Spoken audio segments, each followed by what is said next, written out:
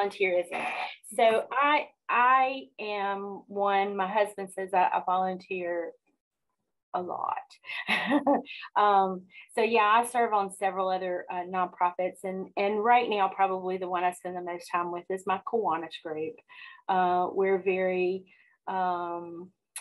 active in the mission that we support in High Point is children in the community.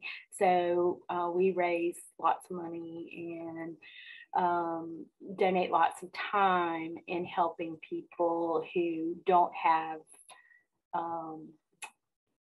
or who have a higher level of need. In our particular area, we're one of those areas that was deemed the highest in food insecurity. So a great deal of what we do is just to help local food banks. And we have a really robust backpack program.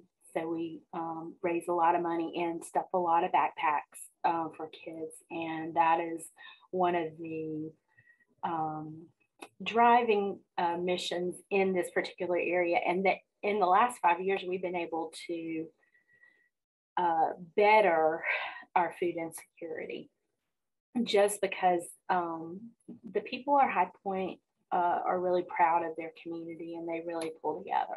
It's not just the Kiwanis, it's all the organizations work for that.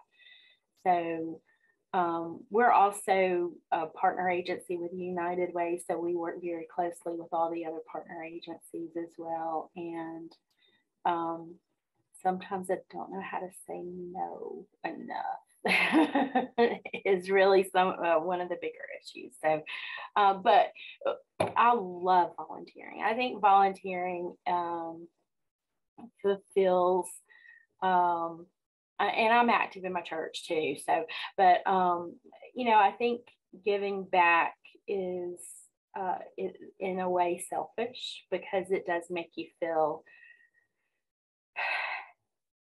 I've always loved giving a gift better than getting a gift. And I feel like that's where I'm selfish because you get more out of giving than you do getting. So giving your time is really I think the most precious thing anybody can give.